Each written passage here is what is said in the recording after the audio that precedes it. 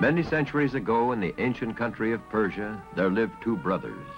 Qasim Baba was wealthy and lived in a big house, while Ali Baba was poor and only had a small dwelling near the edge of town.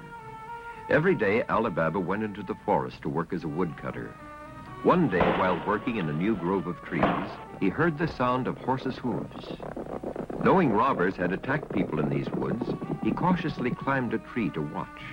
There, in a clearing by a huge rock, he saw a band of thieves. He counted 40 in all. The leader faced the rock and called out, "Open sesame!" And a strange thing happened. Ali Baba couldn't believe his eyes. The rock had opened up like a giant door, revealing a cave beyond. The thieves marched into the cave carrying their sacks of stolen goods. Ali Baba realized what he had discovered. It's the thieves' treasure hideout. Soon the 40 thieves returned from within the cave. After mounting their horses, the robber chief shouted, "Close sesame!"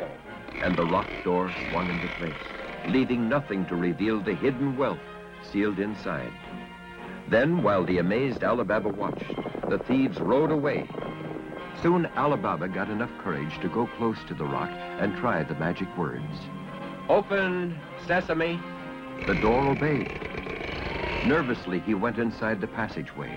It led him to a giant cavern filled with chests of jewels and bags of gold and silver. Never had Ali Baba seen so much treasure.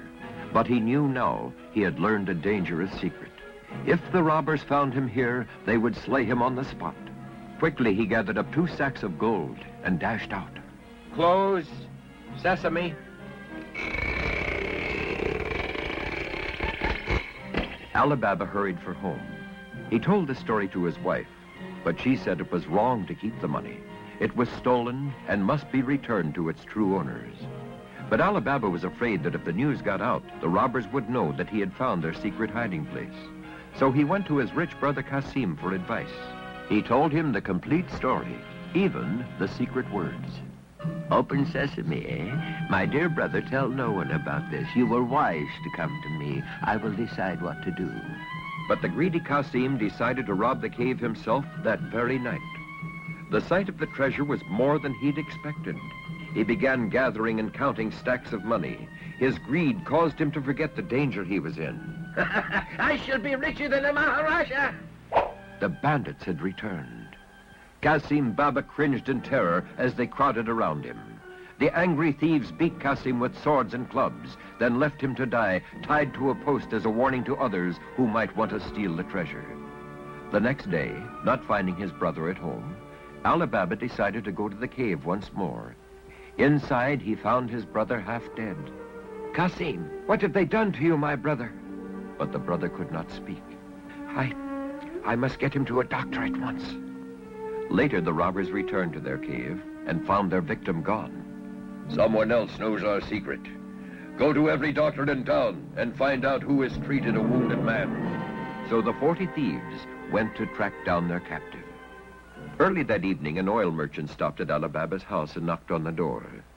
"Please, sir, may I stay the night and leave my oil jars in your courtyard so my donkeys can rest?" "Oh, please be my guest. You are welcome." 40 oil jars lined the walk to Ali Baba's house.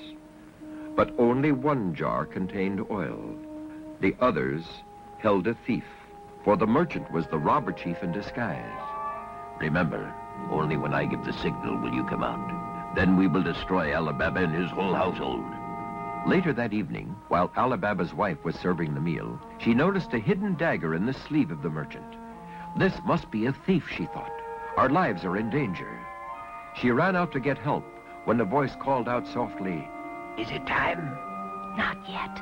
She peeked into each jar and found someone hiding. When she saw the last jar with oil, she had an idea. With the help of two neighbors, the oil was brought into the kitchen to boil. Then, as the neighbors carried the oil, Ali Baba's wife dropped ladles full of the hot liquid into each jar. Out popped the thieves in pain and terror. Confusion turned to panic, and the thieves were routed. Off into the night they sped, never to return. What is that? Ali Baba and the disguised robber chief heard the noise. My men have come out early to destroy your household, so now I must make short work of you. But Ali Baba's wife and the neighbors captured the robber chief in one of his own jars. With the danger from the thieves past, Ali Baba turned over the secret treasure to the authorities. His reward from the grateful citizens was so large that Ali Baba and his family were comfortable for the rest of their lives. When all the treasure was gone, the mysterious cave door closed, never to open again.